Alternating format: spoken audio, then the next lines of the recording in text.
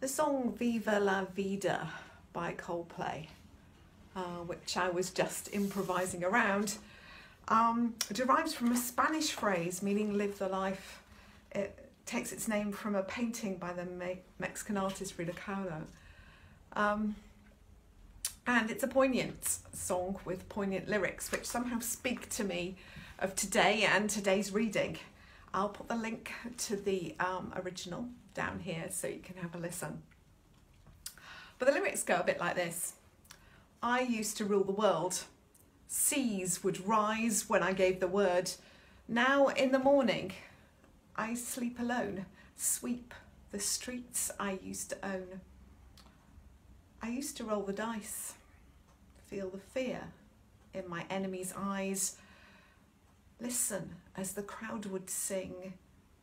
Now the old king is dead, long live the king.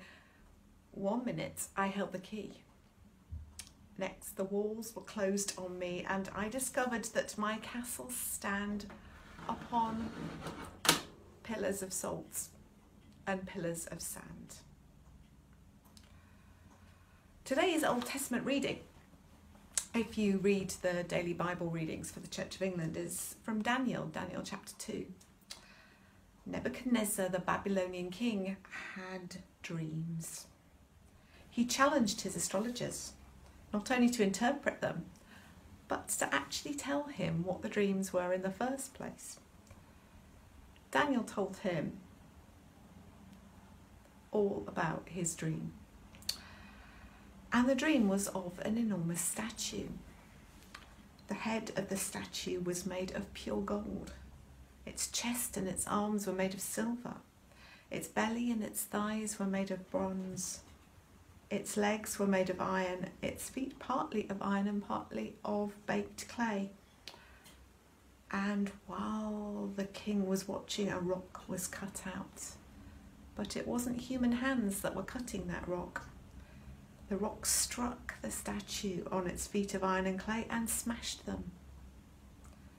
Then the iron, the clay, the bronze, the silver, the gold were all broken in pieces and became like chaff on a threshing floor in the summer. The wind swept them away without leaving a trace. But the rock that struck the statue became a huge mountain and filled the whole earth. And so the king was puzzled, but Daniel told him, the God of heaven will set up a kingdom that will never be destroyed, nor will it be left to other people.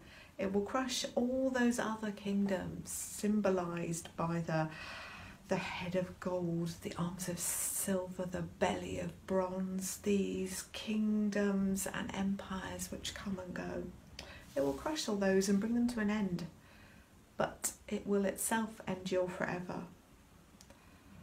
This is the meaning of the vision of the rock cut out of the mountain, the rock made not by human hands, a rock that broke the iron, the bronze, the clay, the silver and the gold to pieces. We now know that that rock is the rock of faith. I'm reminded of Jesus' words to Peter, upon this rock I will build my church, and the gates of hell and death will never prevail against it. And now we're stuck in the beginnings of another lockdown, when our empires seem to be crumbling, when everything we had built turns to dust, when our hopes, our dreams are disappearing. And yet the rock endures. Paul said to us, these three remain.